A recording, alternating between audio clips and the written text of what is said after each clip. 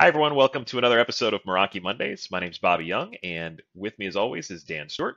Today, we're going to be talking about the recent addition of a new feature in the MR series. Nbar was recently added as an available feature to be able to get more granular application visibility and control. So, Dan, first off, maybe you could just tell us what is Nbar? Well, the best way to do that is to find literature that supports your talking points. So where I like to start our conversation is going to the documentation.meraki.com site. And from here, we can type in the word NBAR. Once that comes back with our results, we can see the different areas where this technology can be applied from Meraki's documentation place. From here, we can see a little bit about what it is, integration with, in our case, we're going to talk about the MR series access points, and even the new MS390 gets in the game here, along with the MX platform as well.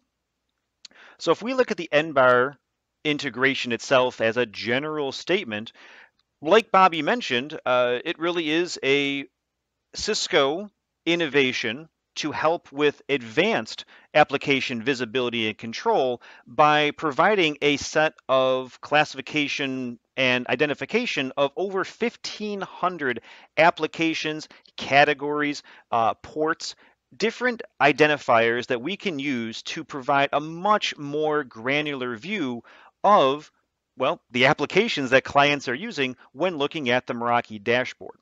Because one of the first things you see every time you log into Meraki is that client status page, and you're met with the clients and the applications that they're using.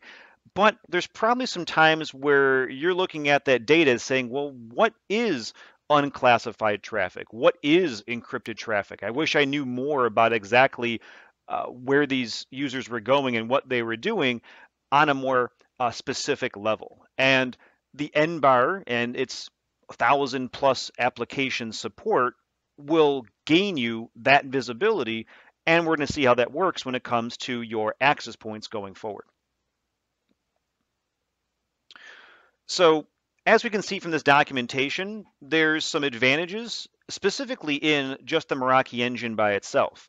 So we're going to look at two different screen grabs here of without NBAR, I guess we'll say the traditional view of your client application details, and then with NBAR enabled. And this page is good, but let's blow it up into a slightly bigger, easier to see view. This client view application detail page is something that we've all been familiar with in the pre-NBAR integration days, where we're going to have this generalization of secured web traffic or UDP traffic or any type of very simplified view, because the data points that Meraki was able to pull in wasn't able to classify the traffic into any real granular levels. So if we look at jumping ahead, when we've integrated NBAR technology into the various points of our Meraki environment, we can see that now the application detail list gives you much more in terms of applications and qualifications that you can see respective to your client's whereabouts. So if we look at the original one just for comparison, a very finite list. With NBAR, a much more detailed list. And obviously this will scroll further as we're only in the letter A here in the applications that can be supported or seen within the network, even at small category usage of data coming across your network. So it's highly valuable once that's enabled across our environment. So that was definitely something that I've noticed over utilizing Meraki in my home network, as well as the labs we have set up at Ingram Micro. Was that it would categorize, and you'd still have those groups, where you'd have a big listing of VoIP traffic, and it would tell you whether it was VoIP traffic that was specific to Google Classroom or WebEx or some other video platform. But as you mentioned, there was a huge amount of traffic that kind of was not really caught within that. So kind of miscellaneous traffic, or the kind of this lump that says we don't know what this is. Yeah, and this is just another way to show that how the Cisco innovations and integration into the Meraki ownership really helps bring these two worlds together, continued year after year. Now, there are some prerequisites to enable this type of traffic, and as we see this on different platforms, whether it be a switch, a firewall series, and now specifically we're going to talk in this episode about the MR platform. If we look at the hardware and software requirements, we'll focus on the software support, or in this case, the firmware support of the product. These are really recent introductions of the software, where they might even be in a pre general availability state to get them. So when you're looking for this on your dashboard and you may not see that it's present, you want to first look at, well, what is the software firmware that is deployed in my environment? Are we at those levels? And do I want to take the potential risk of a maybe non-general release software might be into my environment day one? So maybe testing this out first in an area of your environment or a lab to get yourself acclimated might be a good step in the right direction. Good thing is our environment is in a lab, so we can do this without much problem. So Dan, if you had to guess, why now? Why is this not something that you think they might have integrated earlier? I noticed that the MS390, which if you guys aren't familiar, is the Meraki switch that's kind of based off of it basically is Cisco hardware with Cisco ASICs and everything that kind of comes with the Catalyst series, um, utilizing Meraki on top of that same hardware.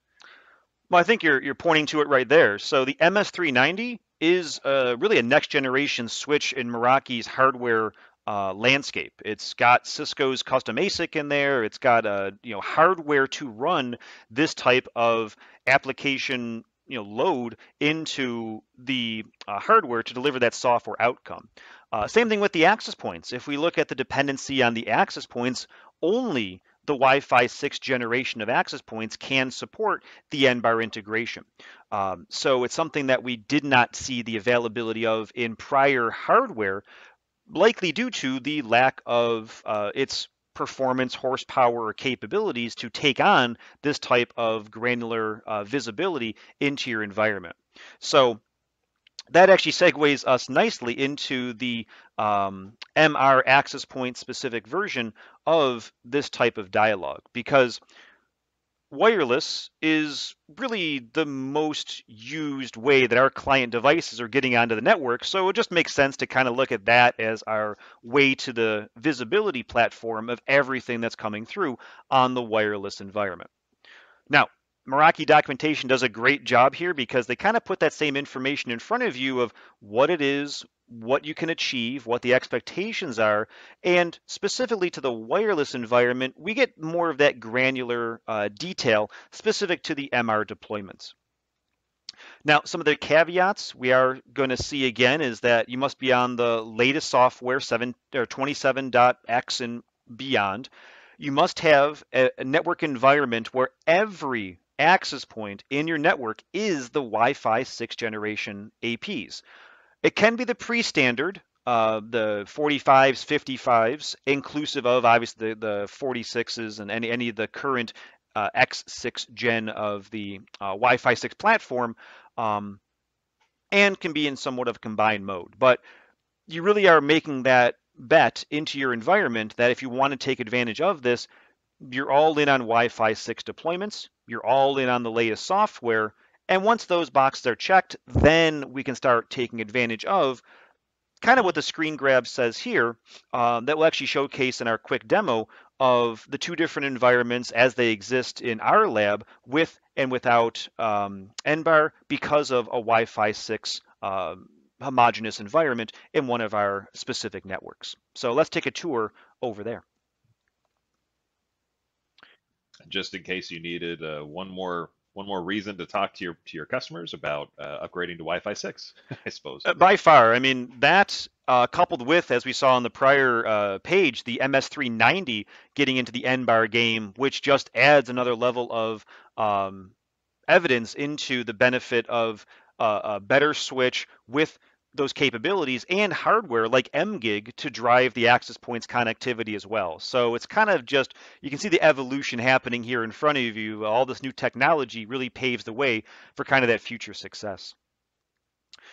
So I've logged in here under our Business Transformation Center. Our network does happen to be in a multi-access point generational environment. I got some Wi-Fi 6, Wi-Fi 5, even some Wi-Fi 4. The N in our environment, I think, still linger around in some demo capabilities. So we definitely are not in that pure environment for what we can do in our Layer 7 rules.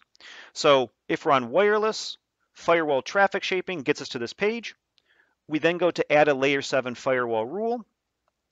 I will go to kind of the example they showed in the graphic of the walkthrough guide here of email as the application, and then look at all the email applications we can choose from here. Emphasis on the all. This is it. Gmails, Hotmails, Yahoo. That's it. Your POP3 IMAPs, host based. That's kind of what we've been familiar with. You want to categorize email, you get this. And well, without knowing Nbar, this was good enough. It's all we knew, right? Did we know better to expect more out of our systems? If I switch over here to a different network, this one actually just happens to be called Nbar for our testing purposes, is an access point environment that has a Wi-Fi 6 sole deployment, where in this environment, same way I got to the layer 7 firewall rules, I'll do the same setup again, use email as my application. Now, Bobby, this is an Nbar capable environment. I got the right software. I got the right I can't hardware. wait. Do you think there'll be more than the 8 or so categories when I click all email? Hopefully, it'll be more than just Maybe Hotmail. Earthlink Maybe will come Earthlink back. is Let's going to take be a on look there, here. or Oh my, look. Let's get. Netscape. You got to scroll down just to see. Look Isn't at that that! beautiful? Wow. Look at that beautiful footage. Yeah. So we now have that ability to see much more from an application visibility, that now the all email encompasses a lot more granular callouts when more of these specific email sources are found within our environment. So not just from the visibility perspective on the client's page, but when we're actually trying to either block these or limit the amount of bandwidth, we're able to, because we have more categories, we're able to kind of get more granular as far as what we want to control. By far. So if we want to create a policy, not just visibility, it's not just AV, it's AVC, right? You want to have that control capability. So now we can see deny or allow email, and not just a few categories, but a lot more. So it'll allow us to have that flexibility to shape our environment better, but also have the visibility of our environment when it does show up on our client page. All the applications that could be seen now are decoupled from a generalization into a much more specific visibility. So now we can say, hey, I really know what's going on in my environment when we've implemented Nbar, as we've seen in this demo. So this is available again on the Wi-Fi 6 access points.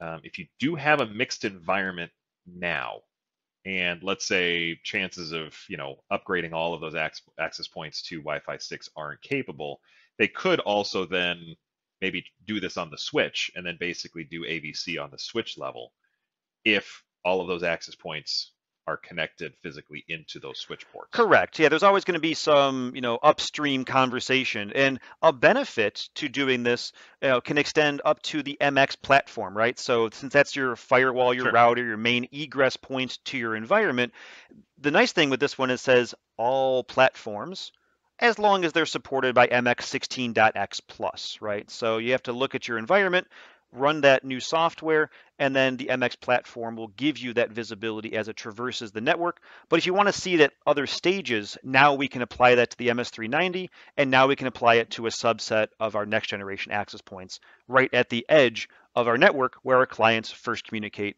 and onboard themselves into our environment. So that seems like a good addition. Hopefully, this was informative for everyone that stayed with us. Let us know if there's something you'd like to see a little bit further.